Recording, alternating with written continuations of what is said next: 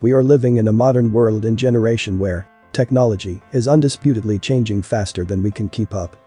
Be it in ways that we pursue our daily lives, in terms of work, social engagements, healthcare, education, or just all in all how we now can relate to one another and to the external world within a click.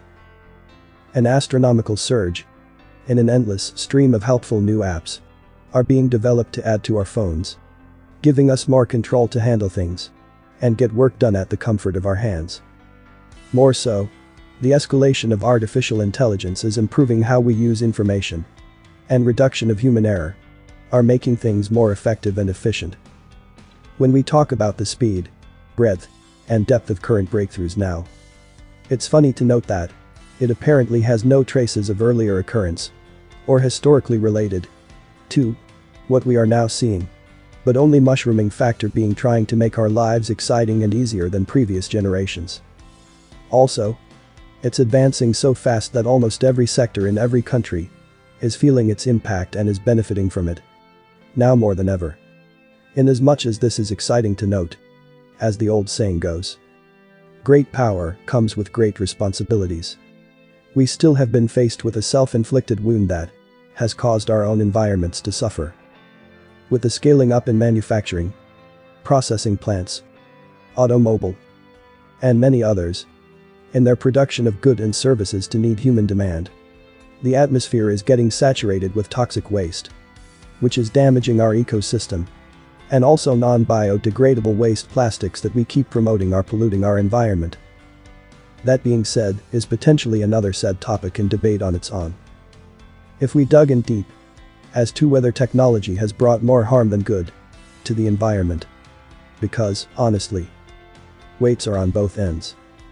But still, the hunt for new smarter ways to support our development has always been a key driver of technological advancement. And for that we cannot ignore that fact today as our civilization faces a new unprecedented challenges. Technology can and is still play a crucial role in decoupling development and environmental degradation. The ascent of vibrant and new technology has great potential to transform environmental protection.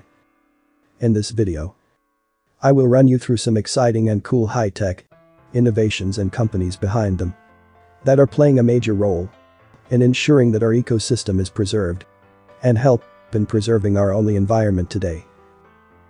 Before I could go further, it's interesting to note that we live on a planet that is 70% covered by water and only 30% of land, making Earth a waterborne planet. The oceans alone contains 97% of water, leaving only 3% of fresh water, the one we use in our homes today. 1 in 9 people do not have safe and clean water to drink, and more than a third of that margin is from Africa. Sad to note that in some places women have to travel long distances in order to have safe and clean water for drinking and storage. Here is where something cool comes in. Introducing Polyglue. It is a coagulant, which is a chemical that promotes the separation of solid particles from a liquid.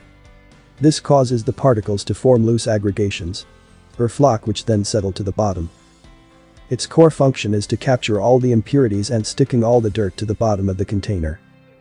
In just a few noticeable moments, all dirt clutters and settles at the bottom, leaving clear water at the top that is drinkable.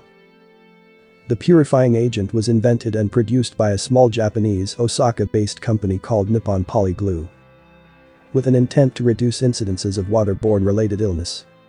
The key ingredient of this magic powder is polyglutamic acid, PGA, an amino acid formed by bacterial fermentation, which is water-soluble, biodegradable and edible. This sticky substance is made from, surprisingly, fermented soybeans, which is a purely natural substance and eco-friendly product, and is very much approved by World Health Organization standards of safe water.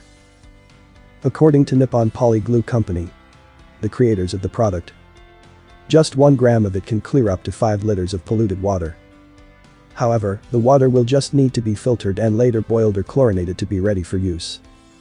Another tech that is innovative and out of the box that is worth on this list is coming from a company of young and enthusiastic diverse team of computer engineers and programmers from Chicago, America. A company called Urban River presents to you TrashBot.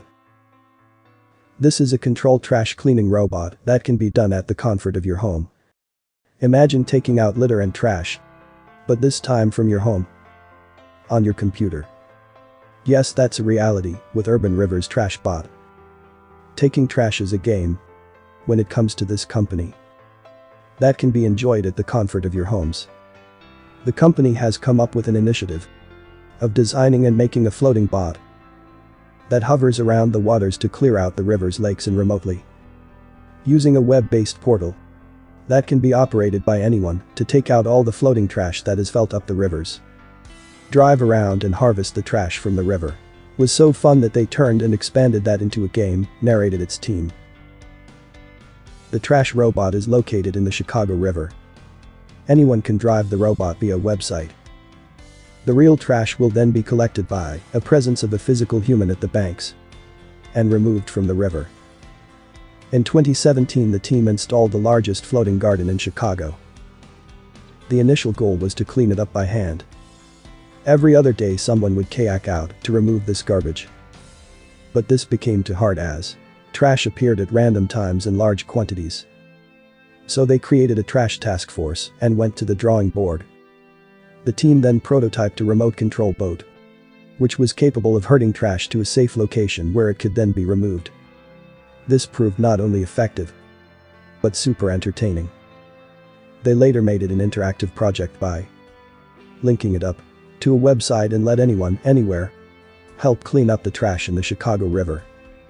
The device comes with installed Wi-Fi for connectivity, GPS tracking with virtual GPS cage to limit the usable area to a given location directly in front of the installation, cameras for visual, and a safety tether that limits the drive area in order to prevent the device from cruising away, and also guide its way back to safety if water waves tried to push it off limited drive area. The bioplastic made from fish waste. Third on the list is something phenomenal, taking you to the UK of where a 25-year-old Lucy Hughes, a student at the University of Sussex, as a final year project, recognized fish waste as a sustainable material source and invented a process for turning it into an alternative source of plastic, hoping to solve the problem of both single-use plastics and waste streams. She said of her creation, "It makes no sense to me that we're using plastic, an incredibly durable material, for products that have a life cycle of less than a day."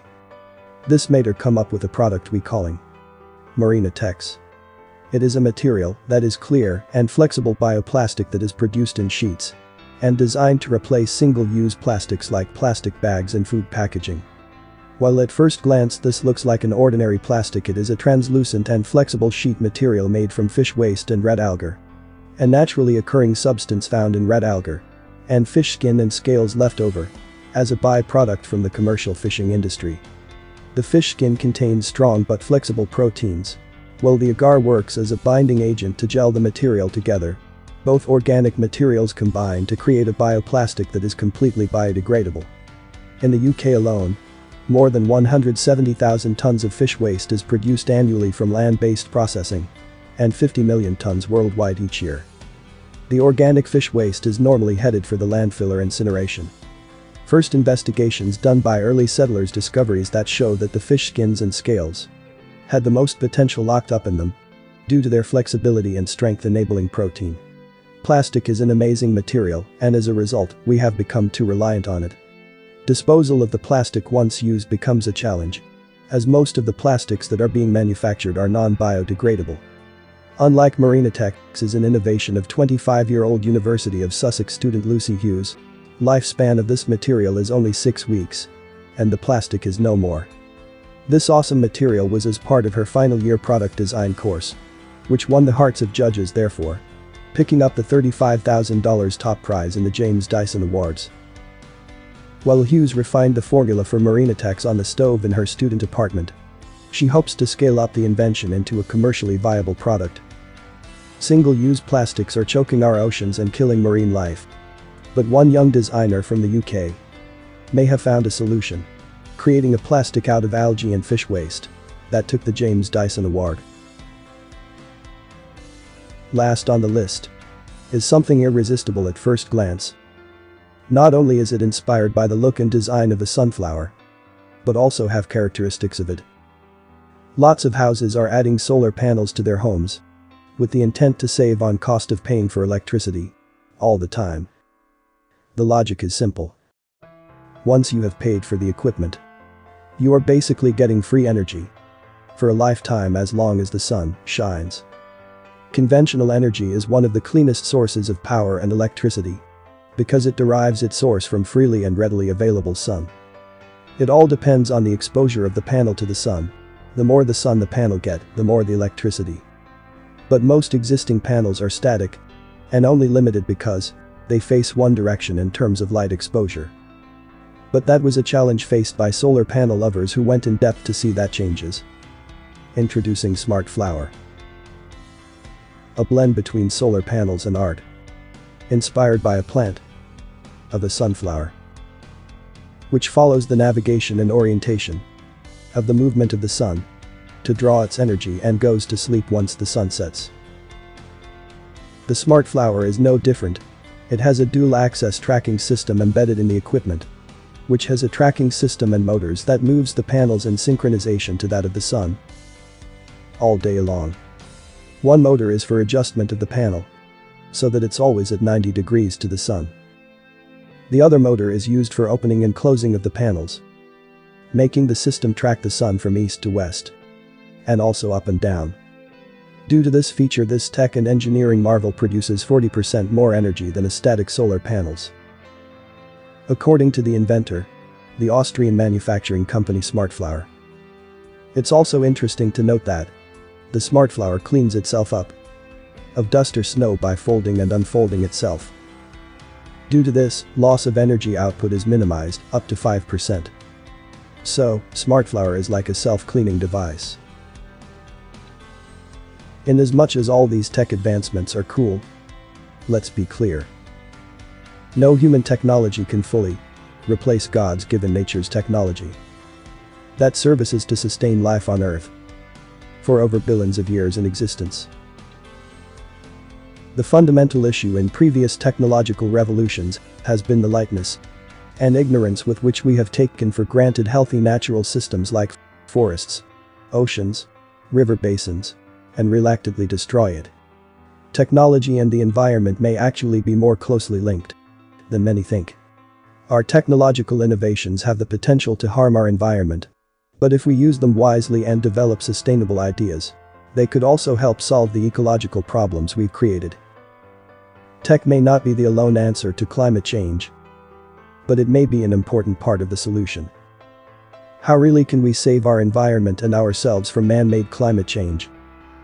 We can either choose to rely on the expansion of technological innovation and economic development to find a way to sort out these man-made problems, or we can learn from the nature itself and only allow it to recreate itself to sustain us. Like it has always been, the best answer may lie somewhere in between the two extremes. Technology may eventually provide substantial solutions to our environmental woes. Ignoring our impact in the meantime, however, could have disastrous consequences.